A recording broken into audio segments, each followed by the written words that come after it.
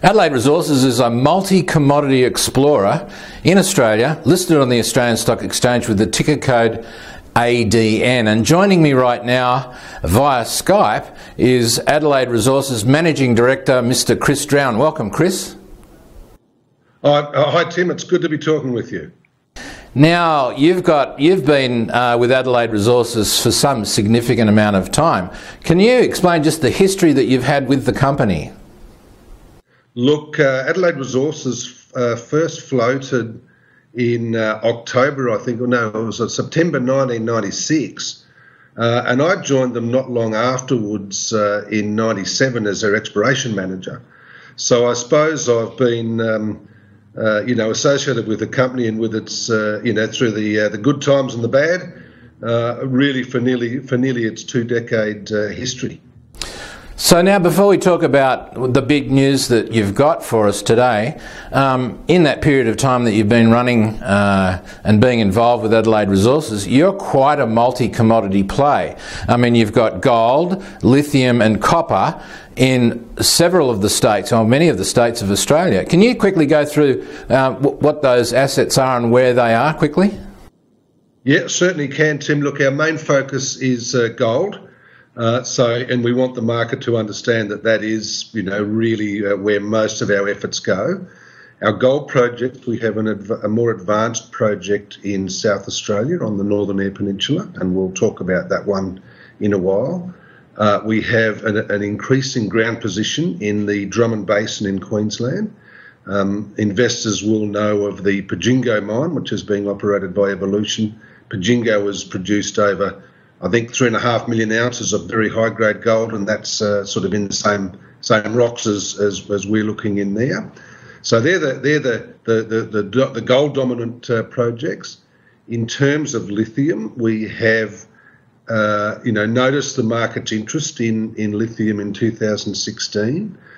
We have acted on that interest by acquiring a portfolio of lithium properties. They include some hard rock plays in the Northern Territory and in WA.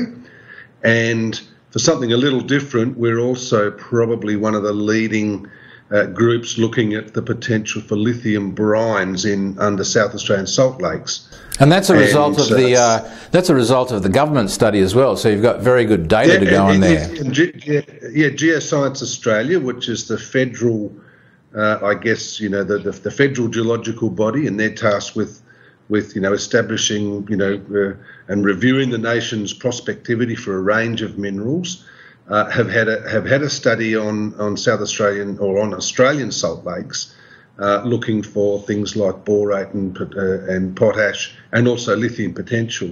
And we've acted on some of the work that they've done by pegging some of these lakes where there's likely to be there may be some lithium potential.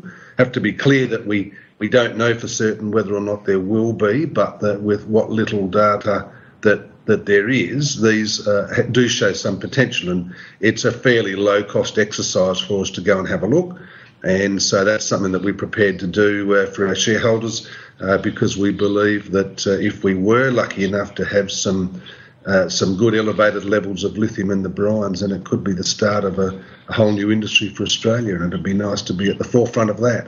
Yeah. And then look, lastly, we've got some copper projects.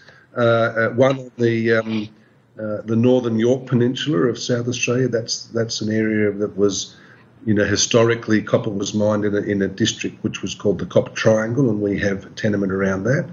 And we've made actually a number of discoveries there in recent years, but copper's not quite the flavour of the month that gold and lithium are, and we're just not sensing as much investor interest for copper. So, but it's a good project that will come again, as is our Rover project up near Tennant Creek Yeah.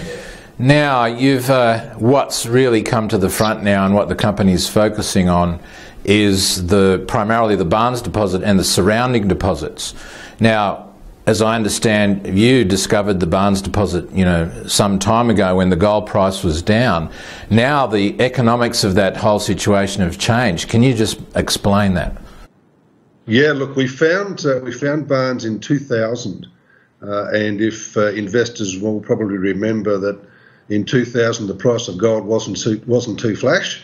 At the time it was trading in a range in Aussie dollar terms of between about 450 and maybe 600 Aussie dollars per ounce. And we did quite a bit of work at Barnes. We did a lot of drilling, and we found quite a lot of mineralisation. But at those sort of gold prices, we really couldn't make it look like it would go the distance. Now, fast forward to 2016, gold price now closer to $1,800 Australian per ounce, and it looks like a very, very different story. So we did some work there last year. We released some further promising drill results. But really what we've done is, predominantly using this historic data, we've gone back and we are in the process of estimating a maiden, mineral resource that we can announce that is compliant with JORC 2012. And that is actually fairly imminent, the release of that maiden resource. So it's going to be quite a milestone, certainly for the company, but also for that project.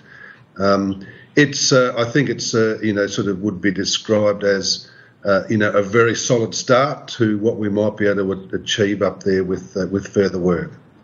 One of the interesting things about Barnes, apart from some of those intersections, I saw the drill chart, and you've got intersections over 20 grams, up to about 27 grams over a few metres. But you've also got other gold deposits in that area, so you can achieve an even greater economy of scale. Is that correct? Yeah, absolutely. And look, Barnes itself is open to the south and down dip, so that single deposit has a potential to grow. But additionally, our previous work has also discovered 5 other gold prospects within close vicinity to Barnes, and these are all targets that have delivered potentially economic grade gold intersections in the past. Probably the one that is most advanced is one that we call Baggy Green, which attests to my love of cricket. And we found that I think it was about 2004. So after we found Barnes, it was actually done under a joint venture with Newmont, and Newmont had a very large, corporate target in mind, and we drilled it at a very coarse pattern. In fact, with the line spacing was 200 metres, which is significantly wide. But what that did do is it delineated a well-behaved gold mineralised structure in the ground, and we can go back to that deposit, Baggy Green, do some infill drilling that's relatively shallow, and confidently add to what will be this maiden resource position that comes out soon from Barnes. So, yeah, we're very, very confident that Barnes is just a start, and that we can grow the resource position from there. You have to be a little careful what we said. We got slapped over the wrist by ASIC for talking about economic scoping studies and things before the codes allowed. But suffice to say that our decisions that we're making in terms of investing in doing further work at Barnes are based on our economic assessment of these of Barnes itself, plus these surrounding deposits. And we're very keen to move these forward, so you know what I'm saying when I say that. I understand, Chris, that you've had a lot of experience in that entire region, going decades. It's not like you just come across, an exciting prospect to drill. You're very familiar with these deposits. And although we can't be really specific about what you've got, you are in the process of a maiden resource announcement very shortly for that deposit. Yep, that's correct. So look, this is really only, at most weeks away. In fact, it's probably going to be closer than that. And as I said, I think that the market should see it as a very, very promising and solid start to what we might be able to build here. Now, along with the Barnes project, the Barnes deposit in South Australia, you also have a gold deposit in Queensland that you're going to bring on after this current activity. Can you explain the Drummond's prospect? The Drummond Basin is a basin in Queensland It includes or hosts deposits like Bajingo, which is a fabulous gold mine, very high grade, has produced something like 3.5 million ounces over its time in production. We've got a growing land position in the Drummond. We have identified, confirmed epithermal gold-bearing systems on our ground, and we're actually pretty excited about testing some of these later in this year as well. So, there's a prospect which we really only worked up late last year. We call it Bunyip, and it's disposed as about 2,000 metres of continuous outcropping quartz veins at the surface.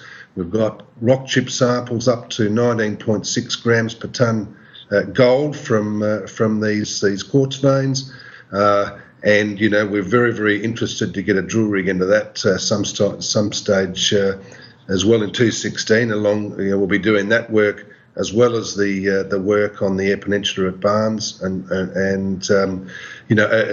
I think announcement to the market of a promising result from a Drummond Basin exploration target it could really see the company re-rated. So we're very, very keen to do that. We've got Bunyip plus another probably 3 other targets that we want to test as well. And so, gold focus, but earlier stage things, but I think probably have the potential to really put a rocket under the share price. So that's the other part of the gold story. Well, that is exciting news. Chris Stroud, Managing Director for Adelaide Resources. For investors watching, ASX ADN, that's Alpha Delta November. Thank you very much for joining us, Chris. It's my pleasure, Tim. Cheerio.